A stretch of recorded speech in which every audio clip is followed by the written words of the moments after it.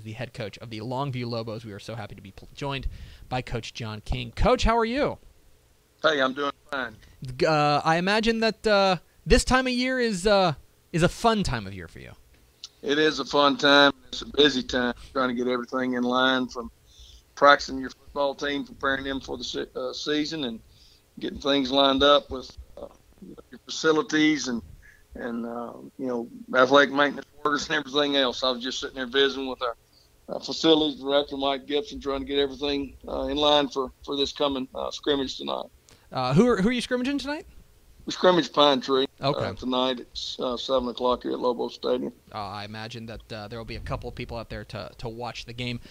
You are in charge of a program that has perennially high expectations, a team that expects championships, not just from a district level, but from a bigger level as well. For you, now entering your 13th season at the helm of the Lobos, is it pressure? Is it expectations? How do you deal with the fact that there are people in Longview who really, really care about how well the Lobos do on Friday nights?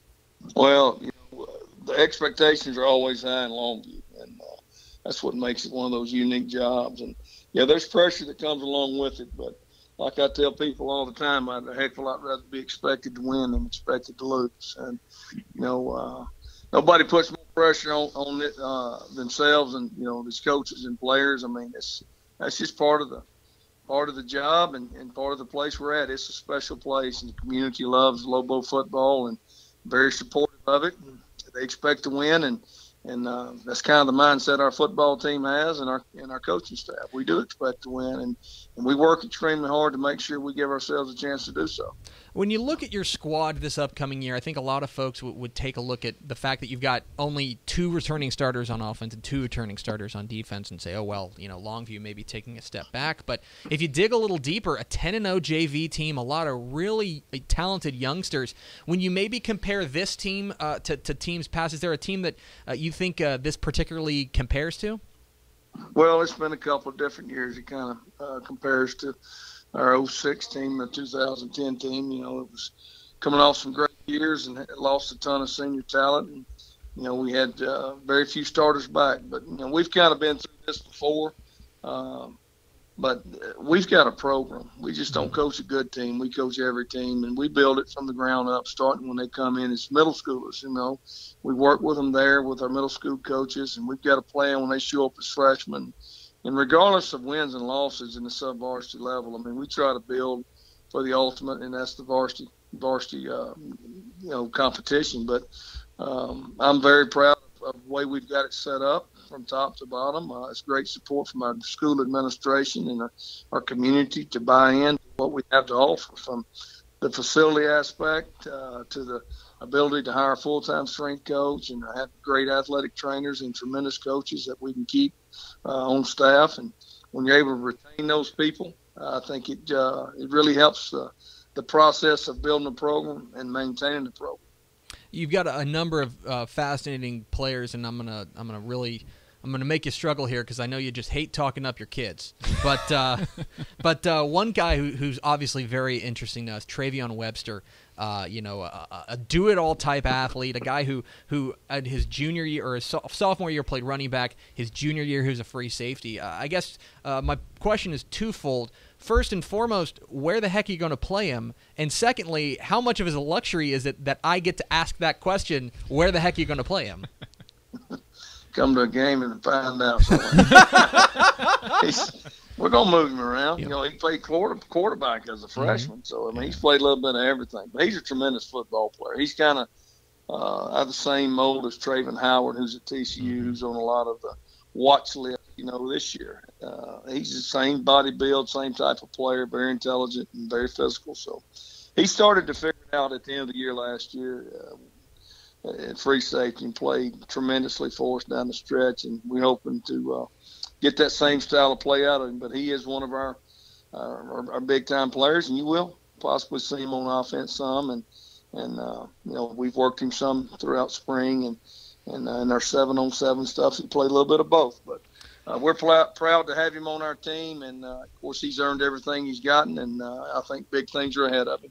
John King keeping it close to the vest here on DCTF Live, making sure not giving anything away to Lufkin or Marshall or any of those district foes. Todd Quick knows me better than I know myself. You of course, when people think of Longview football, I think they think of ground and pound. They think of that pro eye style and just grind you into dust up the middle. It seems like you've got a couple of guys that going to lead the way on your offense that way with Kendall Starling, your offensive lineman, and Jakravian Polk, your tailback. When you look at your kind of offense, when we talk about identity, Longview's certainly got an identity. More of the same this year? Well, I think our offensive line will be a strong part of our football team. Kendall Starling, as you mentioned, he'll be a 3-year varsity player and 3-year starter. The guys that are figuring in as starters this year were backups last year on the varsity and got a lot of quality reps throughout the year. So they are a strong part of it, and a bunch of good kids, great attitudes, coached by one of the best in the game, and Tony Favara, a young coach that does an outstanding job. But a lot of people don't give enough credit to our tight ends. I think our tight ends are another dimension that a lot of people don't have, and David Ashley, our tight ends coach, does an exceptional job there as well. And that enables guys like Jakravian Polk and Dravian White and Trajan Bush, Jesse Anderson, those guys to build up those yards. But no, we're not fixing to come out and empty and try to throw it all over the yard. We're going to play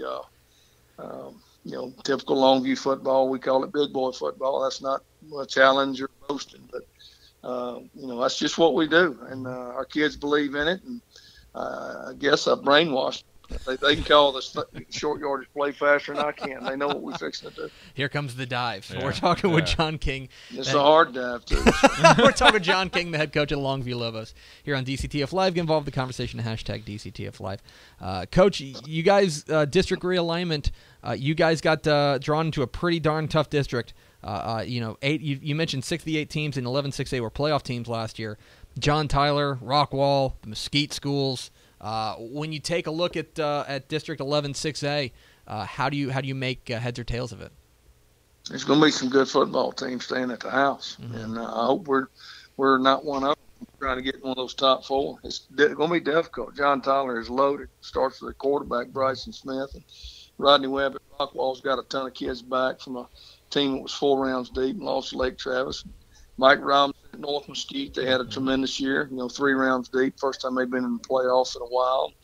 And Rockwall, Heath, Mesquite Horn, solid football teams. And Tyler Lee's got a new coach. Mesquite's got a lot of pride in their program. They're going to be, trying to get back in the playoffs. And, heck, every week's going to be a battle. I don't think we've ever been matched up in this district with the Mesquites and the Rockwalls and Tylers, where everything is just so much parity in the league. It's going to be tough, and there ain't no weak sisters, and you got to show up and play. You're going to be battle tested if and when you guys get into the playoffs. That's for darn sure. But first and foremost, you guys are running through a brutal non-district schedule. You open the year at Lufkin, a good old East Texas tussle.